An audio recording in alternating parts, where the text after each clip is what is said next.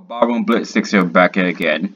As you already know, this is going to be the next stage of HTML basics before we move on to the next one.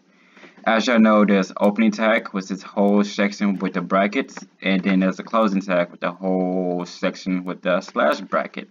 You can put the slash at the beginning or at the end. As long as there's a slash, there will be a closing bracket. And also depending on what program you use. This is Notepad. You can use Notepad, Notepad++, or you go in the command line and start doing that, which is way harder.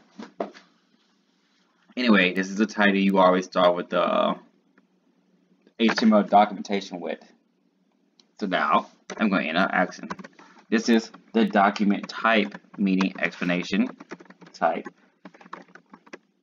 Y'all should tell what doc type means is the freaking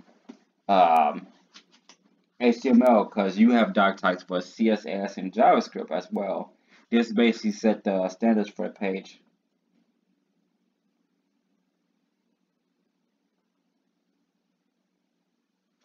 And this is how you receive the page. Now, we go on to the next one. There are certain things that don't require a closing tag on.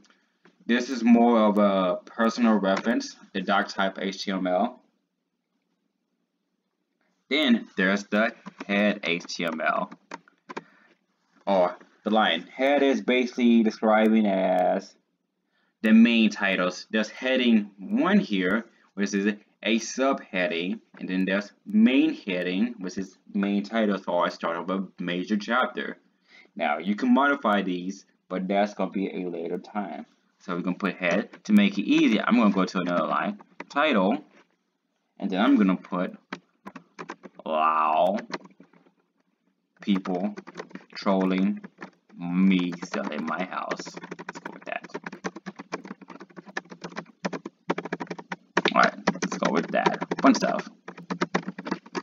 But then, you guess what? We need a closing tag. Guess what that's gonna be? Title.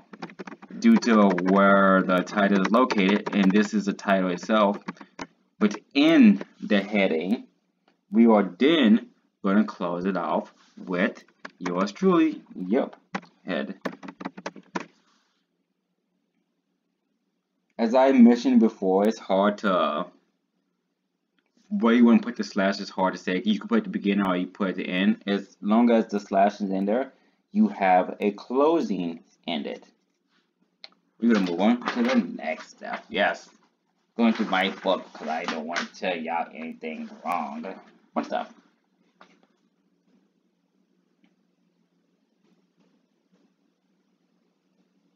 And before we move on from HTML to JavaScript, we are going to do another one.